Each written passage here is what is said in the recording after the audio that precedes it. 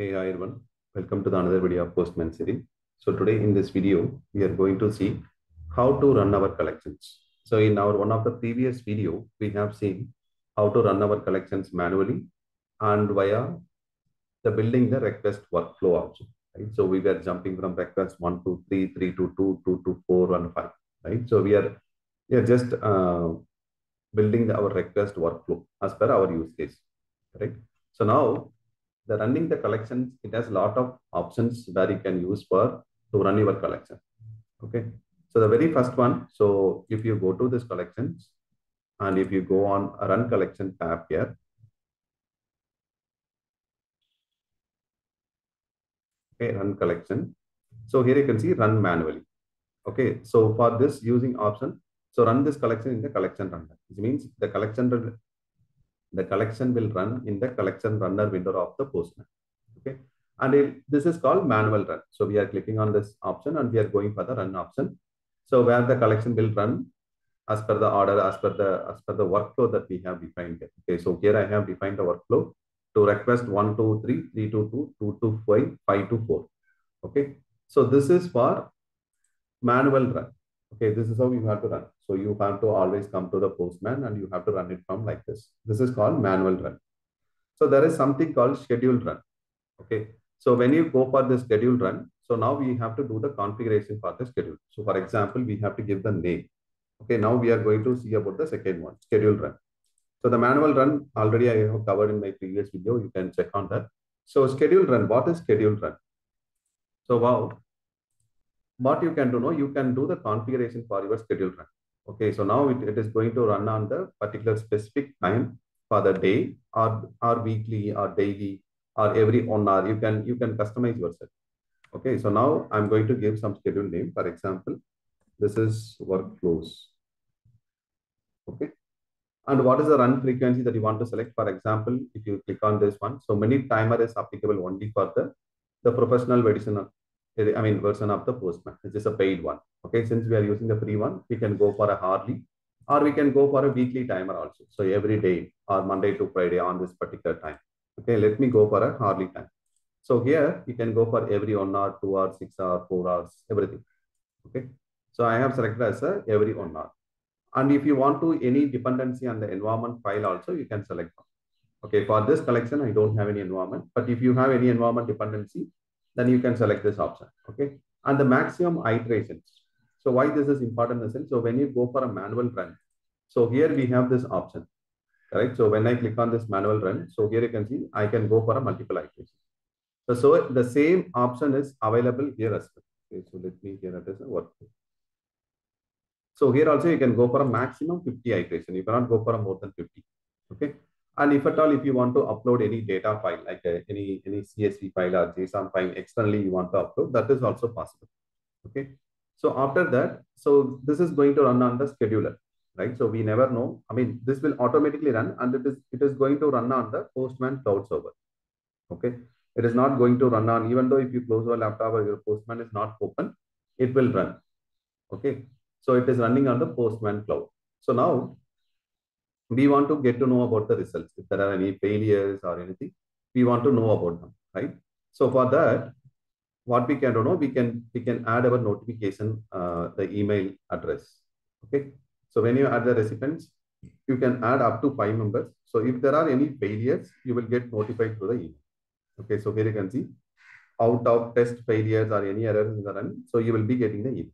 So this option for to stop the email trigger after 3 consecutive failures. Okay, this APIs keep on failing more than 3 times. We don't want to get the email because somebody has to look at that failures. Okay. In the advanced setting, you can go for a retry run failure. So for example, due to some network issue or it can be server issue. So if you just want to go for a second time retry also, okay, that is also possible. Okay. Set timeout in the sense. So your response should not exceed more than this timeout, right? So due to any reason, if the server is not reachable for more than this kind of like a timeout, you can't set. Okay. And delay between the sense. So you can, for example, after request 1, and before even request 1 started, I want to give some time. Okay. For every request, you can give some. But for example, after you create the record, you want to at least wait for a 10 second to record get updated in the database. or server. So in that case, you can go for the delay between the things. So then you can just go for a schedule run. Okay. Now the schedule run is done.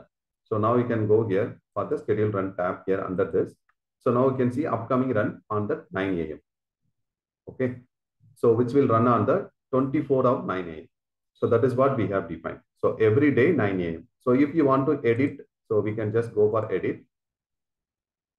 And here, so let me change it to hourly. So every 1 hour. So I'm going to save the changes. So now it will, you can see schedule is updated. So now what happens now, it will run on my next 1 hour. So which means now my time is 9. Okay. So it will run on 10 a.m. So after 10, it will, immediately it will update as 11 a.m. Okay. So manually also you can run it. So for example, if you just go to view. So if you want to run this, you can simply click on the run button. So this is a manual run. Okay, after this, you can see there are no failures. So that's the reason it is coming as a healthy. So now I click on this and you can see the respective results also. Okay, so now let's go and make some changes here. I want to fail one test case intentionally to get the email is triggering or not. Okay, so here I'm going to add one test case for the status code validation. Okay.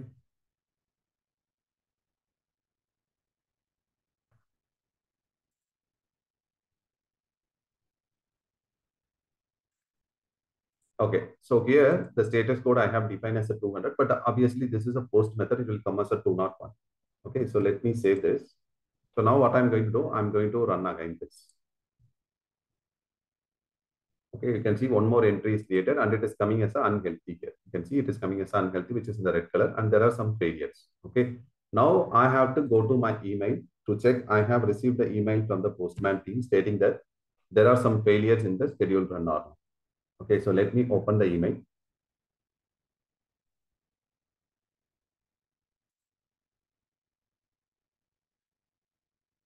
Yeah, so this is the email which I got now. Okay, just 0 minutes ago, 9 a.m., which is my local time. And you can see we have some problem. So the run schedule name is workflow, and these are the failures. Okay, this is a workspace, and you can see the failure details. Okay, there are some test cases failed. So that's the reason I got the email. Okay, so now this is how this collection runner will work. Okay, even though if a laptop is closed or if you are not open the Postman, it is going to run on the Postman cloud. Okay, so this is one option. So now if you want to, if you feel like I don't want to run further this, so what we can do now, we can just, go and stop this one. You can go for a pass and you can go for a delete. So this is called schedule your run. Okay, we are scheduling the collections to execute on the particular specific time or the specific interval of the time. Okay, so here also, after this, yeah, this is fine. So now if you want to look at the run history, so for example, you can go to the run tab here. And here you can see here everything. So this is used by runner and everything. Okay. And here you can go and check your scheduled runs. Okay. So now there are some failures. So that's the reason this is coming as unhealthy. Okay. You can delete and you can pass if you don't want to run. Okay. So now we can pass this one. Okay. Which means this will not run. Okay. You can see upcoming run is blank now. Okay. So this is one way. So we have seen manually how to run our collection, and we can go for a schedule run also. In the schedule run, you can use your environment JSON and you can use the data file also. And you can get email and notify when the collections has some failures or some errors. Okay. The third one is a monitor. So before we come to monitor, we'll go for one more option that is available here, which is automate via CLI. Okay. So here also you can see Postman CLI, right? This is what we are going to see now. So this automate runs via CLI. So Postman has recently introduced CLI option also. So for that, what you have to do, first you have to download the CLI. Okay, just click on this download CLI button.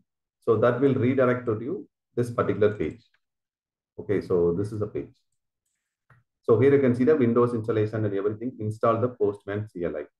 Okay, these are the system requirements you have to make sure. So mine is Windows. So what you have to do, you have to copy this command and you have to install in your terminal. Okay, once you install this one, So after that, you can go to the CMD. Okay, in the terminal, what you can do now, you can do the Postman version. Okay, so now I have installed the Postman 1.0.1, which is a CLI version. Okay, so there are options you can see. If you go to the Postman CLI options, here you can see to check the Postman version. Okay, so after this, what we have to do, we have to run this collection. Okay, to run your collection, you need an API key for your account. Okay, since we are running the collections from our runner collection and our schedule runner, this is going to take from our Postman. Okay, this is CLI where you can run from any terminal. Okay, in your computer or from another computer also, I think it is possible. Okay, to run this collection, what you can do, you have to provide the key, API key for your account. So if you want to generate the key, just click on this add key.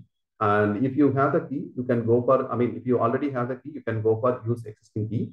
Otherwise, you have to go for a generate key. Okay, so either of the button, I'm going to click on the existing key. So it is asking the key for me. So what I can do, I can go for a generate key. Okay, it is asking for the name. So here also you can generate. So for example, key. And when I click on generate, okay, the key is generated. Okay, now I'm simply going to insert this key. Okay, now the key is inserted. So now what I can do now, I can copy this command line and I can go to any terminal, just paste this value. Okay, this is for first you have to do the login with this API key. Okay. After that, you can see API logged is successful. So this is my username of Postman. Here you can see this is my username. Okay. And here you can see it is about to run the collection. So Postman collection run. This is a collection ID and the environment file also it is going. Okay. So when I click on enter, the collection has to start. Let's see. Yeah, you can see the collection is running fine. Okay. So if you don't want to do this, so what we can do now, again, there is another option where you can use that. So if you just go to this here, so Postman collection, you can run your JSON file also. Okay. Or you can run your using the ID. So ID is nothing already we have seen, right? So if you want to take this collection ID, so what you have to do, just click on this, just go to the information tab here. Okay, which is the I tab. So from here, you can take your ID. Okay, this is my ID. Okay, I'm just copying this ID. So make sure you are ignoring the first 8 digit of number here. Okay. So after this, here are Postman run, just paste the type. Okay. So this one also should run. Okay, Postman collection run. Let's see. Yeah, Postman collection run. Postman collection run, then ID.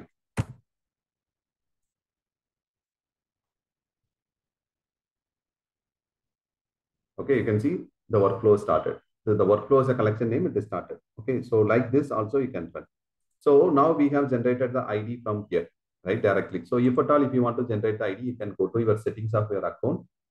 So here in your settings tab, you will have some option called generate key. Okay, your API key for your particular account. So this with this account key, it is very, information. It is very sensitive data because nobody want to use your account. Okay, so if you go to this API key, so here you can see I have two keys, right? So I can delete them and I can regenerate them. Okay, for the security purpose, I'm going to delete everything. Okay, I have deleted. So now if I come here, if I do this run the command again, it will throw the error because I have deleted the key. Correct? It should not. Yeah, you can see invalid API key. Okay, so this is how we will run using the automated run via CLI. Okay, there is one more option where we can go for a Newman. Okay, so Newman we will cover in the next topic. There are something I have to explain the monitors. So monitor also we can run. Okay, the collections, whatever the collections that we have seen, right? So that collection you can run through your monitors also. So monitor also it is similar to scheduled run. Okay, so there are some difference. Like for example, in the collections you don't have any limitations, but when it is come to monitor, you have some limitations. Okay, limitations is you cannot go beyond some limit. Okay, so if you go to this, so we are using a Postman free version, right? So if you go and see here, the monitor usage is only 1,000 per month. Okay, you cannot go beyond this. Okay, the monitor, how do we create a monitor? So I think we will cover with another topic. So I will keep this monitor away. Okay. So we have seen only these three types. So which is Newman run manually, and we have seen the scheduled run also. Okay. So scheduled run and Postman CLI. So the monitors and Newman we'll see in the next video, because monitor also it is going to be a similar type of scheduled run. Okay. So what we have seen today in the sense, we have seen the run manually, run scheduled run. So Postman automate via CLI. Okay, the CLI you can directly run from here also, or you can copy paste the command also. Like this also you can run. Okay, either you can pass the collection ID, or either you can use the JSON file location also. Okay, so these are the types of way you can execute your collection: manual, scheduled run, and Postman CLI. Okay, these are the three ways. And we can see the monitors and Newman in our next topic. Okay, that's all about video. If you have any doubts or queries, please feel free to ask in the comment section. Thank you, guys.